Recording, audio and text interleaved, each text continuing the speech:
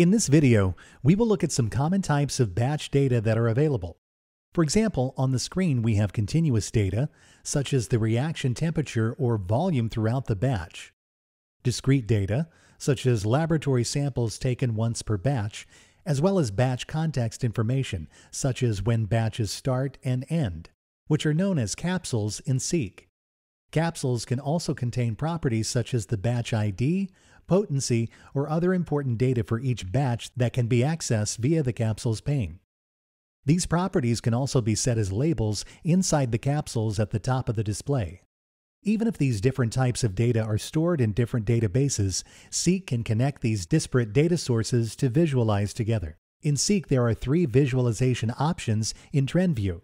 With calendar time, we view data based on the time period set on the bottom of the display. However, with batch operations, we often want to focus just on the batches and remove all downtime between batches so we can use Chain View to view just that data. The third view is Capsule Time that empowers a user to quickly view batch overlays. Inside Capsule Time, the batches can also be colored per batch. For example, the batch selected shows all the signals in blue.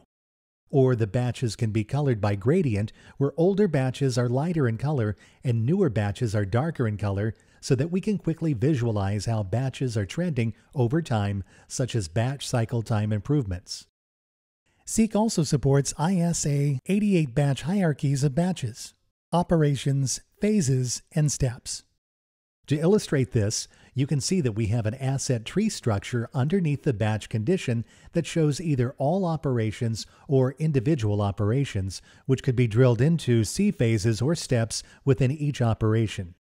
These conditions may have equivalent or completely different properties, such as an operation property that empowers the user to quickly visualize a Gantt chart of each batch.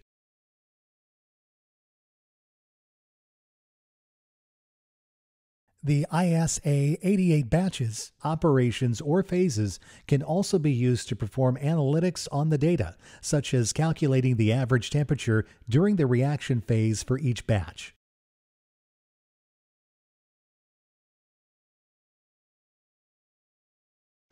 For more examples of analytics that can be formed in Seeq, please check out our other videos.